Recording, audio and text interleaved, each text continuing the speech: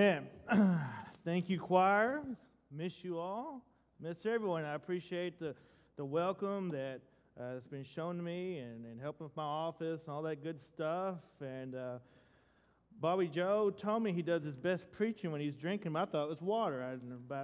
Mine's water. So, Jimmy, I know your last name and all that. So we got that straight and everything. But I'm happy to be here. My wife, Katrina's happy to be here. Before I get started, I just want to say sometimes you may see me in the morning and I have these marks all over my face. I promise my wife doesn't beat me. At least that's what she paid me to say. But I wear a CPAP at night after my stroke. So if you ever see that, I'm married. I'm happily married, but that's what it is. So just FYI, you'll see me sometimes in the morning and the marks haven't fade off. But anyways, if you don't mind, be taking God's Word and be turning to 1 Corinthians 1. Turn to 1 Corinthians 1, or if you have your device, turn there in your device. Just don't be going to Pokemon Go or checking the UK Auburn box score right now. But meet me in 1 Corinthians chapter 1. And beginning in verse 1, it says, Paul, called by the will of God to be an apostle of Christ Jesus, and our brother Sosthenes, to the church of God that is in Corinth, to those sanctified in Christ Jesus, called to be saints together with all those who in every place call upon the name of our Lord Jesus Christ, both their Lord and ours. Grace to you and peace from God our Father and the Lord Jesus Christ. I give thanks to my God always for you, because of the grace of God that was given to you in Christ Jesus, that in every way you were enriched in him, in all speech and all knowledge, even as the testimony about Christ was confirmed among you, so that you are not lacking in any gift, as you wait for the revealing of our Lord Jesus Christ, who will sustain you to the end, guiltless in the day of our Lord Jesus Christ. God is faithful, by whom you were called into the fellowship of his Son, Jesus Christ, our Lord. In 1883, there was a man by the name of Horace Wilcox, who was a Jesus-loving man, and he was moving from the Midwest to out west, to Southern California. And when he did that, he bought a huge parcel of land just north of the Los Angeles downtown area. And when he bought this land, he had a vision for it. This place wasn't just going to be a place for him to just kick back and shuffleboard his way into retirement, until Jesus came back or Jesus called him home. But no, Horace had a vision for this land. He wanted this to be a place where Christians could come and gather in community, and where they could just lock arms with one another, where they could change the world for the glory of God. Well, Horace Wilcox, he was so serious about this that he divvied up parcels of this land and he gave it to a large, church denominations in the hopes that they would plant churches right where that land was located. Well, he wanted the churches planted, the gospel proclaimed, and to see people come to know Christ Jesus as their Lord and Savior. That was his vision. Good vision, right? That was his vision. And you may say, well, Victor, what did he name this place? Well, he was a wise man, and he left the naming up to his wife.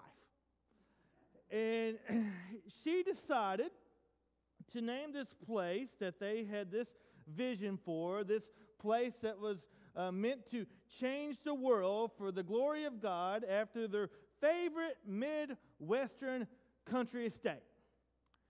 An estate named Hollywood. That's right, Hollywood. Hollywood was originally bought by Christians so that it would be a place that would change the world for the glory of God. Needless to say, Hollywood has never lived up to that vision. Years prior, you have the Apostle Paul.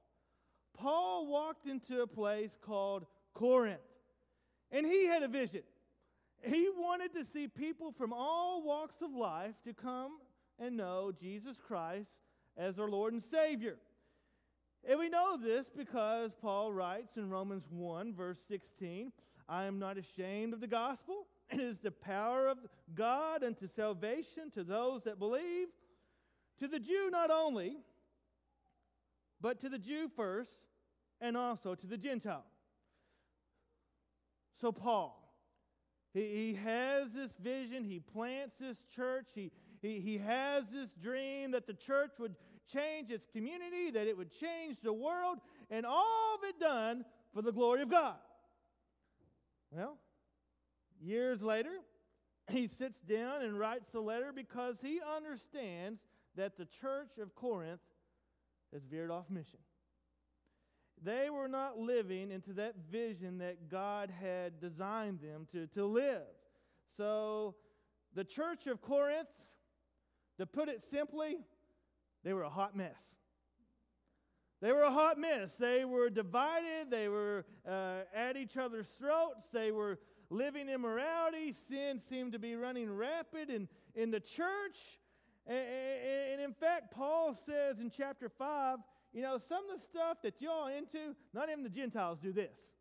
Not even the pagans are this bad, is what Paul's saying. And so they had veered off course.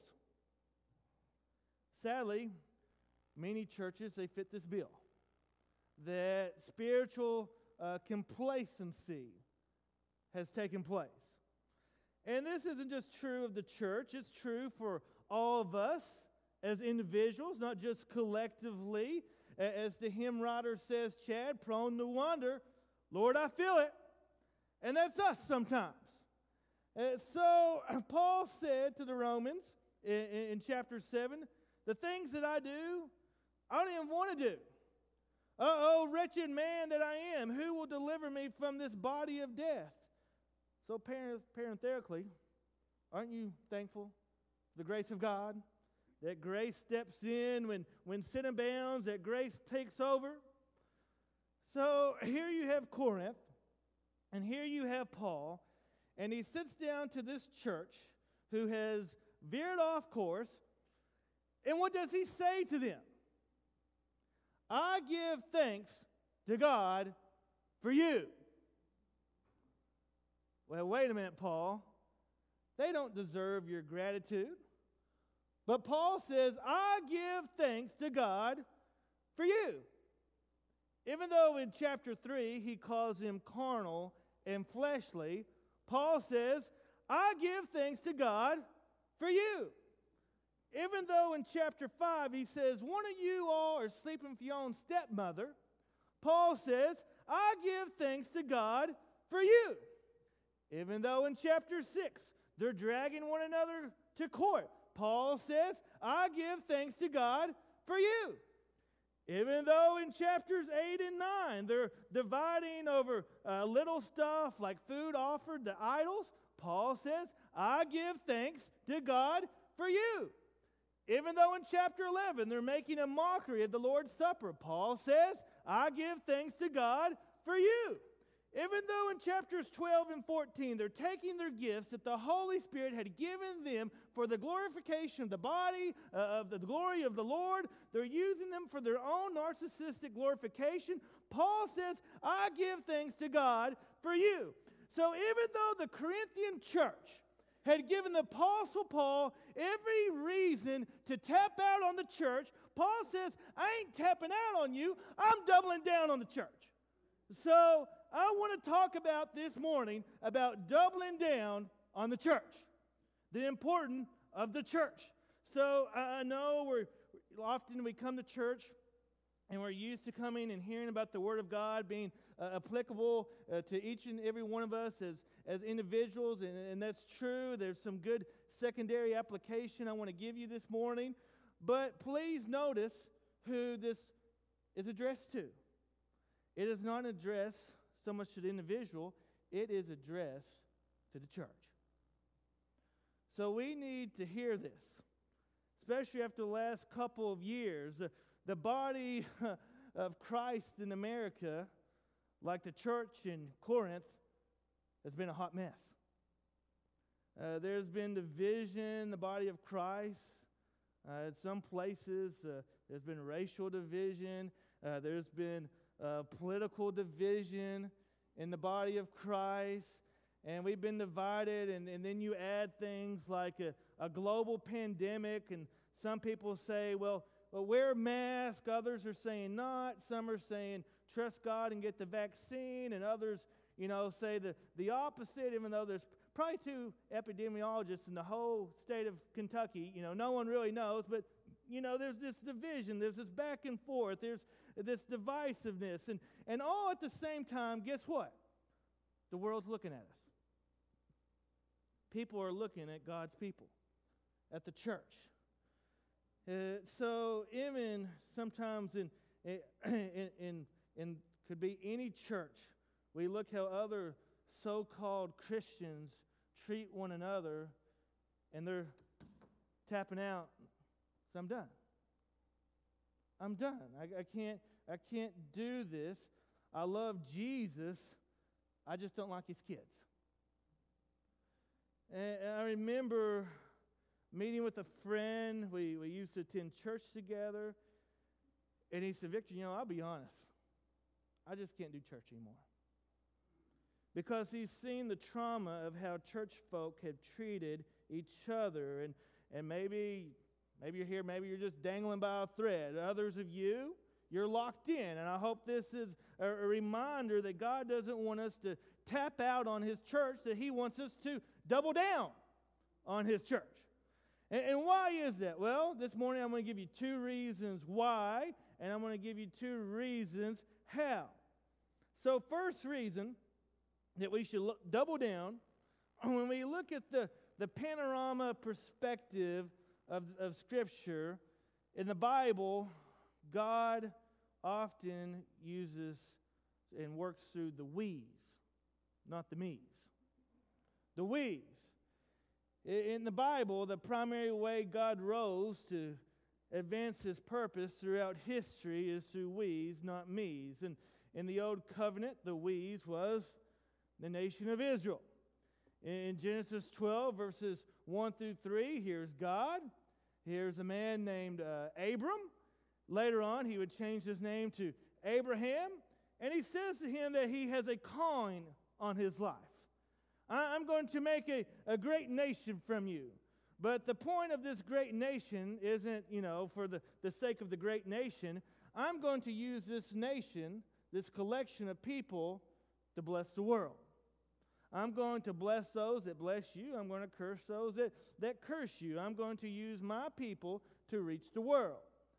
And the rest of the Old Testament is just the unfolding of the Abrahamic covenant. Remember Old Testament Joseph.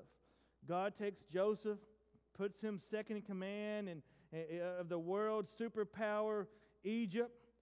And the world literally seeks an audience with this Jew who navigates them through famine. Again, God using Israel to bless the world. You have the story of Daniel. He's a Jew in exile in this foreign nation of Babylon, and he leads this pagan king, Nebuchadnezzar, to faith. But the ultimate example of the Abrahamic covenant is the King of the Jews, Jesus Christ. He dies on the cross for the world, and the world is blessed through Jesus Christ. But now in the New Testament, in the New Covenant, God calls an audible. God says, I'm no longer just going to work through the nation of Israel, I'm also going to work through the church of Jesus Christ. That's you and me.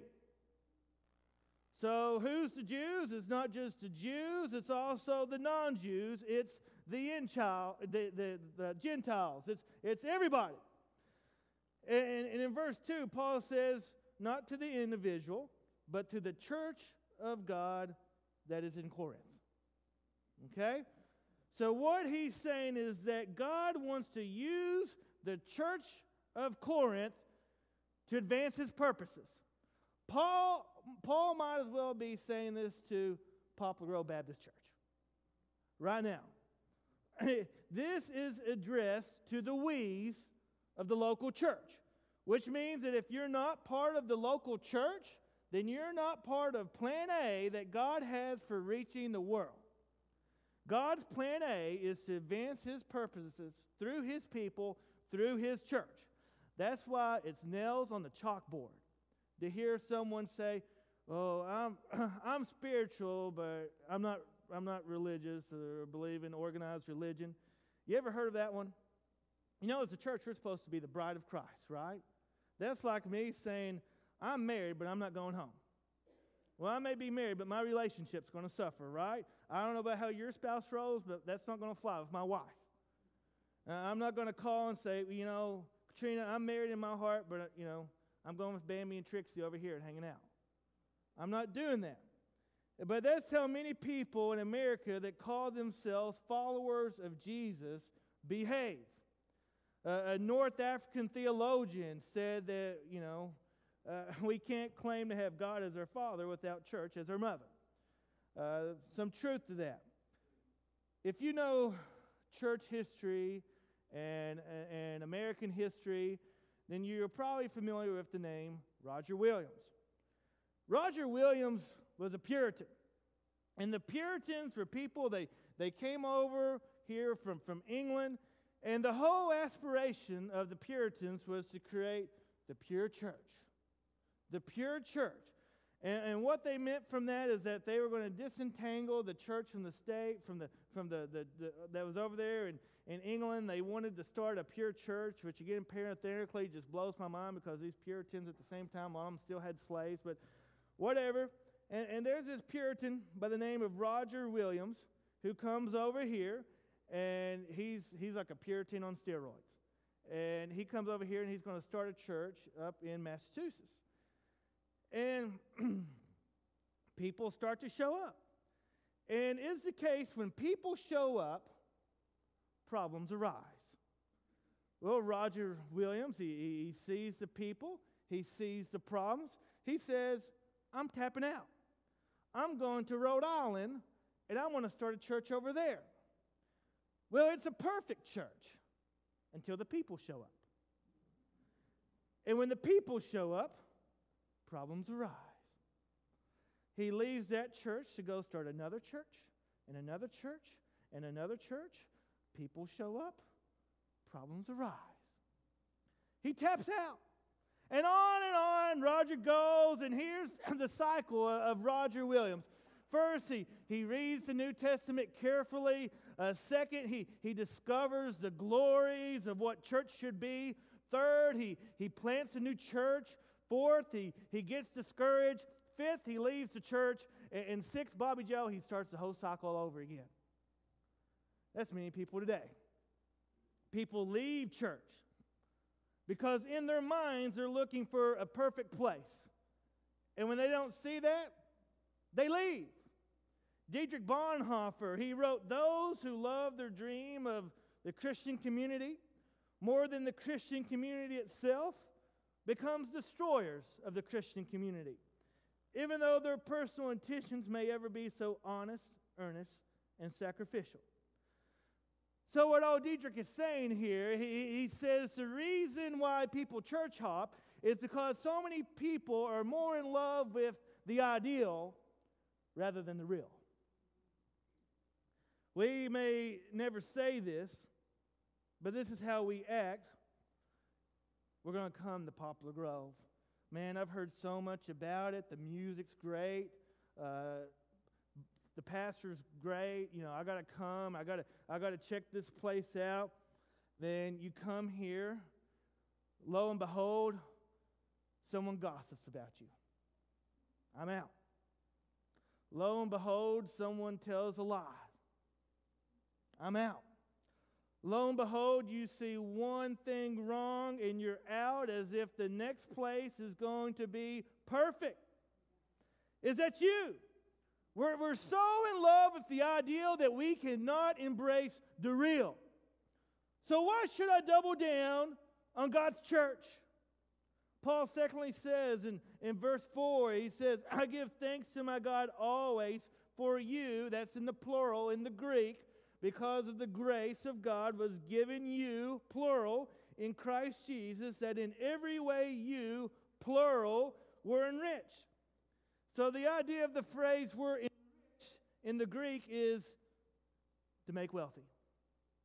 So how were you enriched? Well, in all speech and in all knowledge. So these are two spiritual gifts that the Corinthians seem to be so fascinated with. Speech is tongues, knowledge is prophecy. Then verse 6, even as the testimony about Christ was confirmed among you. Again, who's the you? It's the church. So that you are not lacking any gift. So why double down on the church? He says that you should double down on the church because it's in the church where God has placed everything you need in order to flourish. In order to flourish, it's all here. And we bought, in America so often, everything I need is right here. It's in me. But Paul says to the Corinthians, you're not lacking in everything, but the you is not the individual. The you is the body of believers. So when you get to chapters 12 and 14, when he talks about spiritual gifts, he uses the imagery of the body. And listen to what he says. Not a single member of our body can turn to the rest of the body and say, I have no need of you. So we're connected. We need each other. We need one another. So for me not to double down on the church is to disconnect myself from God's primary means of growing me and maturing me. So I need other people in my life. That's how God's designed me. God himself is 3 in 1. There's unity amongst diversity. So one of the greatest lies that the enemy can tell us is that when you get disappointed with people, is that you have that thing that comes to mind that says, I don't need anybody. I don't need them. Some of you know me better than others. I grew up not far from here at my home church, growing up at Central Baptist, and it wasn't a perfect place like no church was, but we had community. We cared about each other. We're connected. And there were some faithful, salt of the earth people who loved Jesus and doubled down on the church. They were there for me after my dad's suicide and my mom and all these things. But I remember as a kid, I tried to honor father and mother, whether I wanted to or not. I did what my mom wanted me to do. And one of those, sometimes, I can't lie, one of those things was going to Bible drills. And the two people, you may know them, that taught them was Rita and Warren Hill. And I went, and they were great, and it was a good time, and they cared about us. And every time we met, they would go to Dairy Queen and buy blizzards for the kids. Except me, because I'm an oddball and don't like ice cream. They would buy me chicken strips. They would pour into the lives of their kids, of these kids. They were faithful. They doubled down on the church. Ruth Metters, who used to sit on the back, she would always have some candy for the kids. She was always so nice and kind. I remember when I worked at Kroger, I would take her groceries out. On her license plate, it says, live your life so the pastor doesn't have to lie at your funeral. I remember when Katrina and we got married, and she's the one who ripped me away from this church to begin with, so put it on her. But we went to Louisville, and we went to Parkland Baptist Church. You don't know this woman. There's a woman there named Merlene Quiggins. She was just salt the earth woman. She had a mental disability, but she made sure she was there faithfully in Sunday school and in worship every Sunday. And she used to send some of the nicest cards to me, Katrina, other folks. We'd come in there every Sunday. She'd give a big hug and ask, how's my girlfriend doing? You better take good care of her, and all these things. I think about where I just came from. A man named Marvin Bodine. When I first came to First Cedar Creek Baptist Church, I didn't really know anyone there in Bardstown. But Marvin, he befriended me, befriended Trina, and me and Marvin, we'd travel around. We'd see different people, and I would joke, Marvin's the mayor of Bardstown. He knows everybody, and everyone loves him. And I was there for months before I realized Marvin had a prosthetic leg. And saving someone's life at a factory, he lost his leg. Marvin had every reason to complain in life, but he didn't. And he was a blessing to myself and to Katrina and so many other people. And I met so many people because of him. So I've got so many people. I could go on after on and on and on. People I have to thank in my life. People whom the world is not worthy. People who have showed up and doubled down on the church. There are no unimportant people in the church. Every single one of you is important. Every single one of you have a gift. God wants to use each and every single one of you. We come here not just to worship, not just to sit on our blessed assurances, but to get involved, to serve. People's going to pour into you, you're going to pour into other people, and we're going to glorify God together. His church is where that all happens. So all of us have gifts. All of us. And who knows what lives you are changing for the time that you're here that you don't see. So that's why we don't need consumer Christians. We need people who show up and say, Lord, I'm going to offer you the little bit that I have, multiply it. Bless it. Use it. Not for me, but for your glory. So how do we double down on the church? Two things. Paul says, I'm not giving up on you. I'm not tapping out on you. I'm doubling down. Verse 2, notice what he says. He says, to the church of God that is in Corinth, to those sanctified. Now, the idea of the word sanctified means to set apart. To set apart. It's the idea that there is a pile of something, and God reaches down into this pile and taking some out of that pile and setting them apart. So who has he set apart? It's the church. It's the church. It's like grandma's china cabinet. That fine china doesn't come out when you want to, get some hot dogs and bologna sandwiches or a midday snack. Those things, they're sanctified. You only bust out the fine china for a special reason, for some sort of special occasion, special meal. Do not let Grandma catch you eating a PB&J sandwich on her fine china, sitting in the lazy boy chair where you watch Keeping Up the Kardashians. That is not what it's for. That stuff only comes out for special occasions. It's set apart. So Paul is saying you ain't regular, you ain't common, you ain't a paper plate. You're like grandma's fine china. You're set apart. You're different. You're sanctified. So what makes you different isn't because you're all that in a bag of chips. What makes you different is that God put himself inside of you in the person of the Holy Spirit. That's why Paul would say, do you not know that your body is the temple of the Holy Spirit? So you've been set apart, Poplar Grove.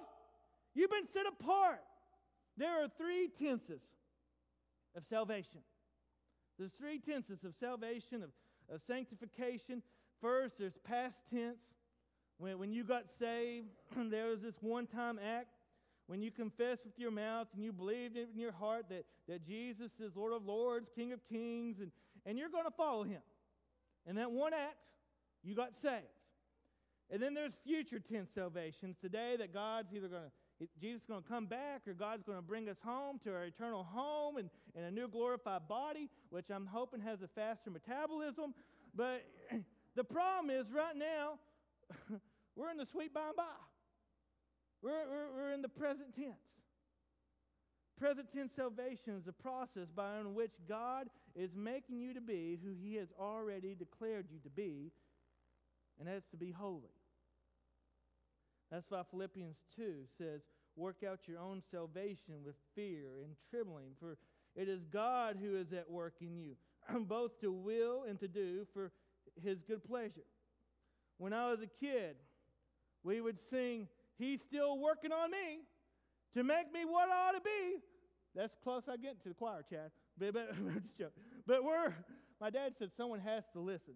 But we're works in progress, right? We're works in progress. We ain't all the way there yet either. So I've been set apart, and I'm glad you're all sitting down for this, but there's times I don't act like it. There's times I don't act like it.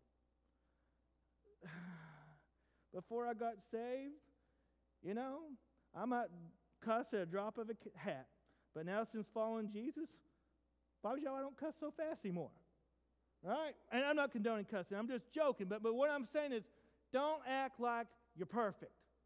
We're all works in progress. Every single one of us. I was single long enough to partake in the age of online dating. Sorry, Mom. Maybe some of you have partaken in this. You would see, or I'd see a photo of a girl like, well, she's attractive. Hopefully she loves the Lord. Let's find out, right?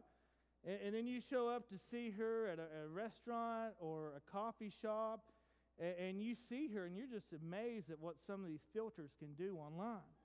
How it can change a person's appearance. Can I get amen on that? But that person looks nothing like their picture. But it's a problem that sin distorts our picture of who we should be. God says, I've declared you, Poplar Grove, to be holy. Now, sanctification present tense says we're in the process of being made to look like our picture.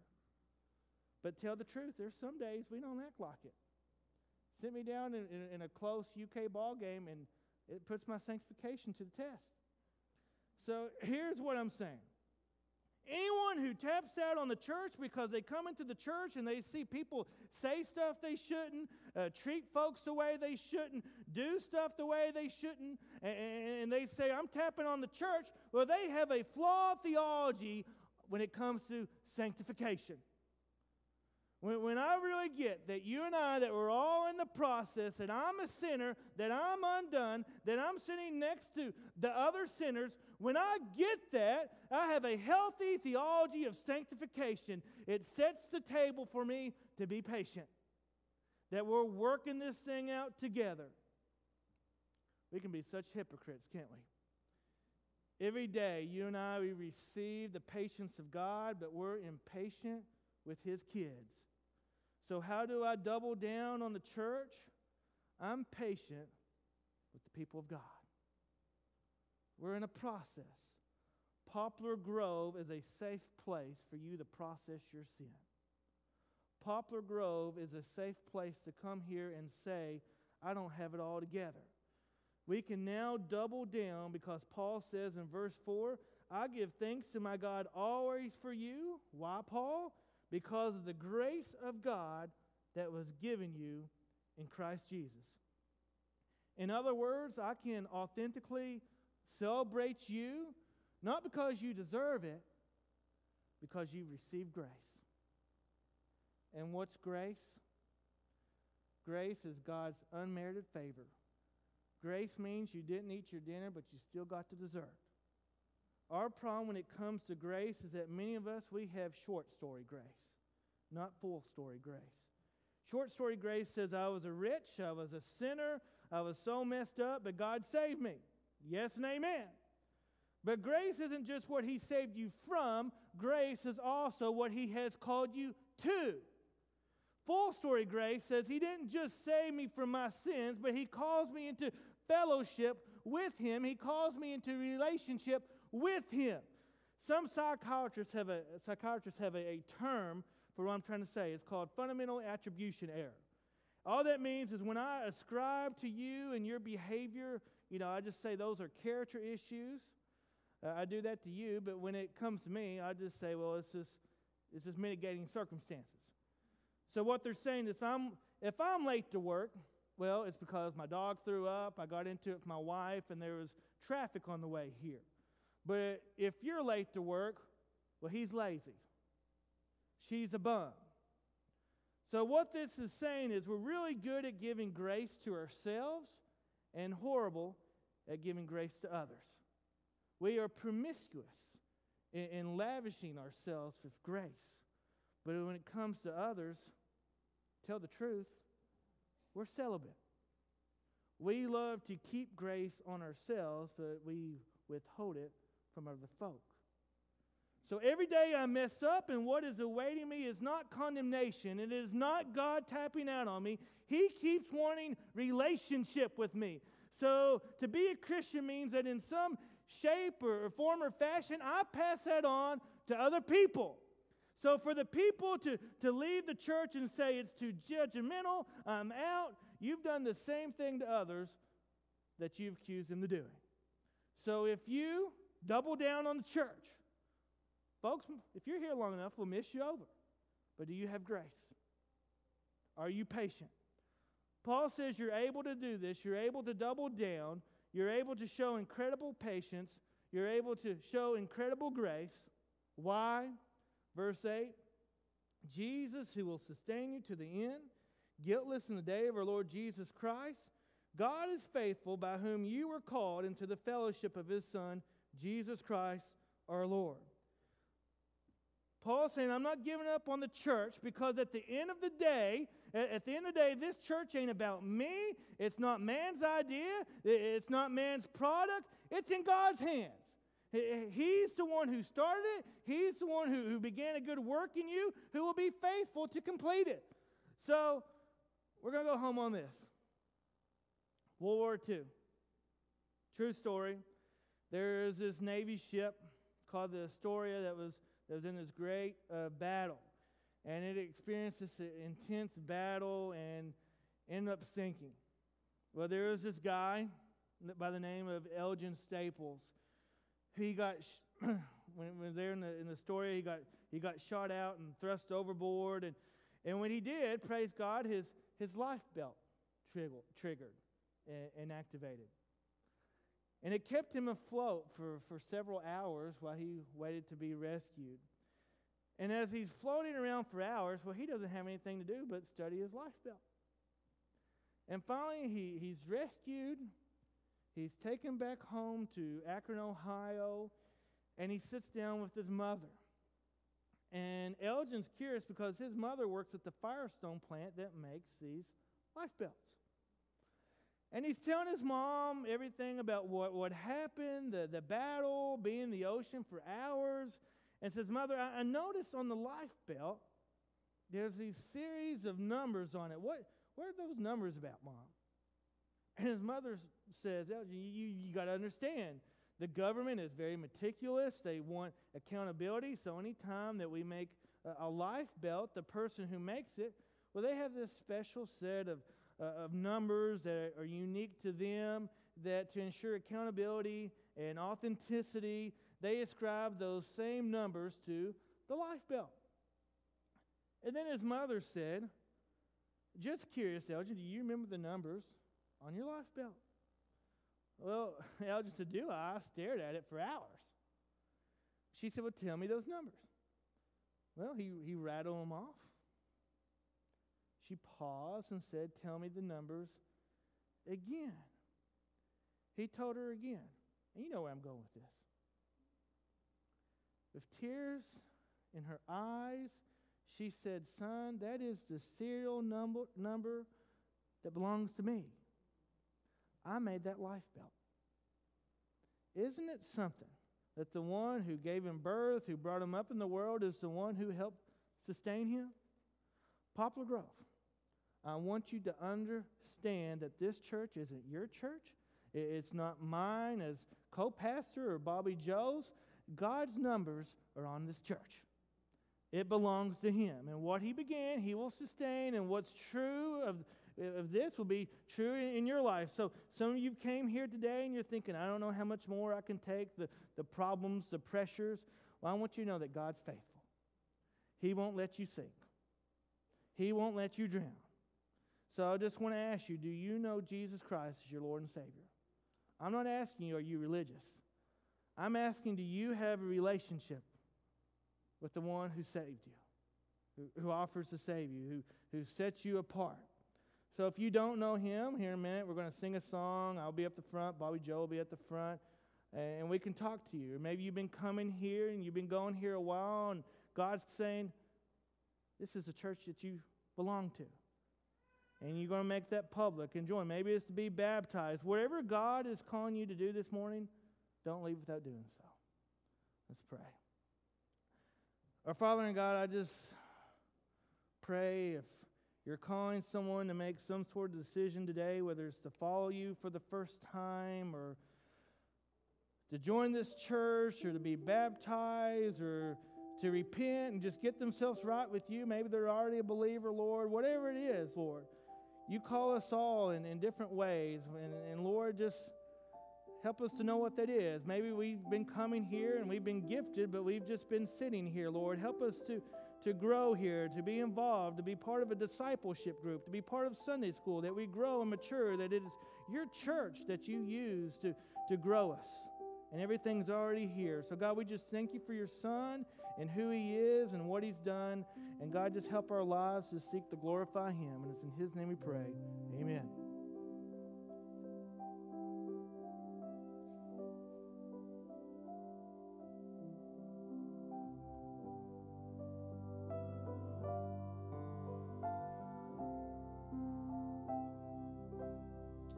Just as I am without one plea, but that thy blood was shed for me, and that thou bidst me come to thee, O Lamb of God, I come.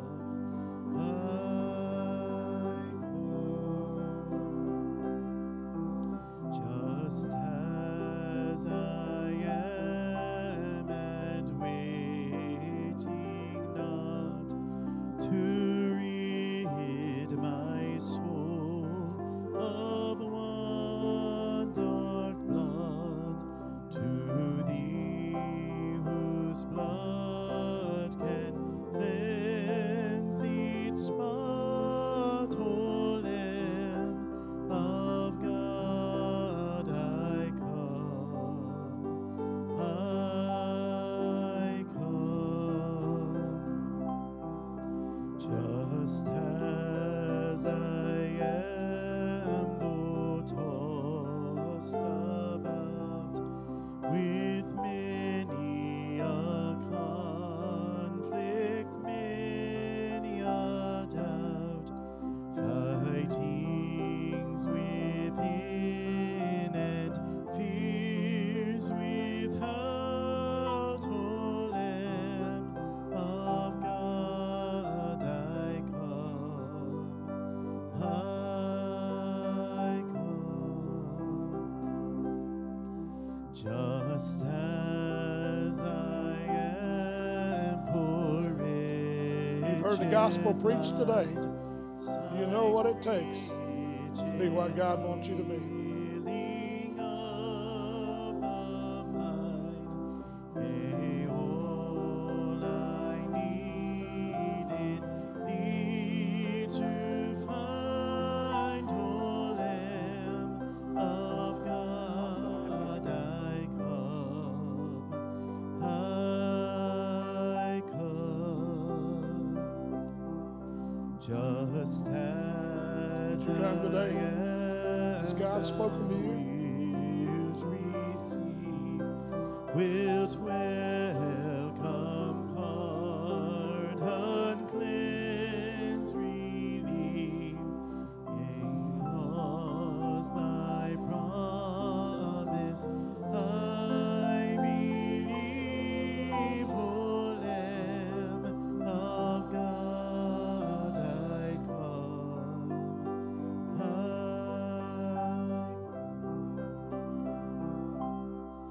just as I am, thy love unknown hath broken every barrier down, now to be thine, yea, thine alone, O Lamb of God, I come, I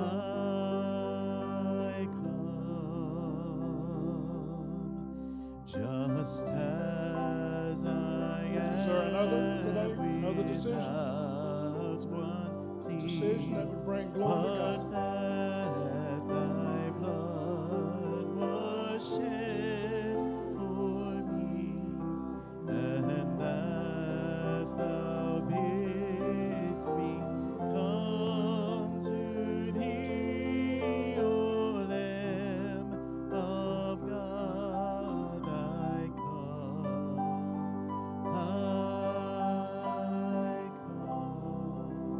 Well, amen. Thank you for a wonderful message this morning. This is what we're in store for in the days ahead. I can promise you that. It's my joy today to share with you the coming of these two. They've been worshiping with us a while. This is Max and Giovanna.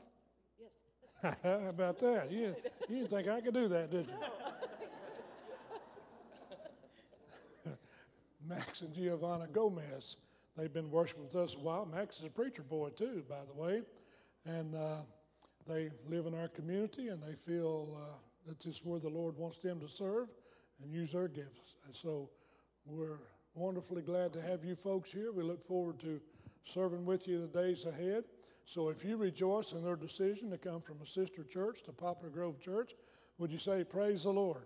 Praise the Lord. All right, that means we're going to love you and grow with you in the days ahead. And I'm going to ask if you would to stand here and let the people come by and welcome you into the fellowship of Poplar Grove Baptist Church.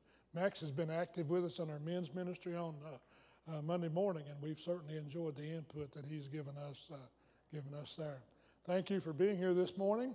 Now tonight we have our Valentine's dinner, so we're going to have a brief service. I promise. I'll cut it in half or a third, and so you won't get home too late with kids and all that. But it's going to be a wonderful time. You can sign up right there as you leave and come tonight and be a part of our time together. Church directory, there'll be those out there if you'd like to sign up this morning. And let's get that full this year. Even if you're not a member here, we still invite you to be a part of that. All right. Thank you for being here this morning. And Victor, thank you for a marvelous message. All right. Chad, lead us as we go. I am a friend of God.